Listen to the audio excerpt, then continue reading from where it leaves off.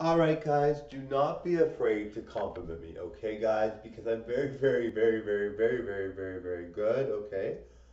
Please don't be afraid to compliment someone that's getting criticism. If you look at the actual critiques people, the people that are giving the criticism, if you look at the actual content they have no content. They're usually afraid to do content. They usually can't do content. Or maybe they have content on another channel, but it's not doing well. I mean, you'll never see someone like really, every time you see someone that's positively commenting on my channel, they almost always have more subscribers and more views and more likes.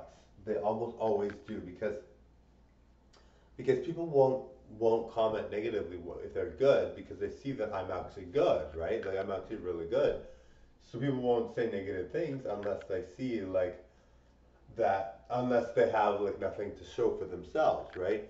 The people that are really bored because they have no content or like they have no social media, nothing, they're gonna say negative things because they have nothing to do. They're bored. Like, look at me, I've got like I don't have that many subscribers at all, but I have more than they do. I mean, I can't believe like what do they say the people that are doing very, very well? Like you can't say anything really negative to them, and your subscriber count is still very low, right? So my subscriber count isn't high, but compared to these people, it's like very high, right?